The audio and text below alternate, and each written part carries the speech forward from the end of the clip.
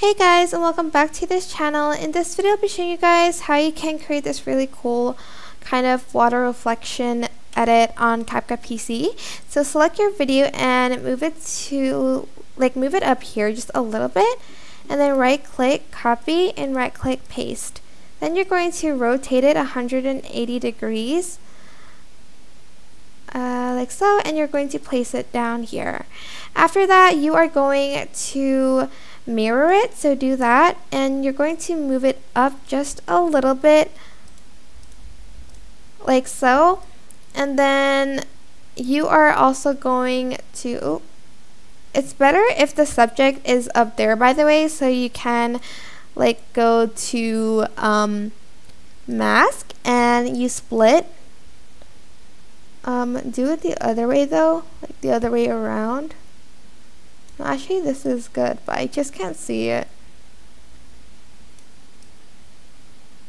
Oh, actually you do have to rotate it the other way, sorry. And then feather it out just a little bit, so there is like a line between that, but not too much. You can also add in some water effects, like in nature if you want to. Like, which one is it? It's like the rain one. You can add that in. It's also better if your video is outdoors, by the way. This isn't the best, I'm just gonna say that right now, but hold on, I need to find the, I feel like it's in distortion. Yeah, you can add in this like ripple distortion, but like only just on this part. So to do that, you're just going to select both and then right click and then create a compound clip, and the ripple effect will only be affected to this one.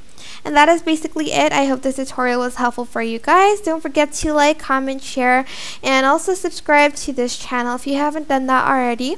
If you have any questions, leave it in the comment section down below and I'll try my best to answer them all for you guys. And if you found this video helpful, please click the thanks button above the description box down below. Thank you so much for watching. Bye!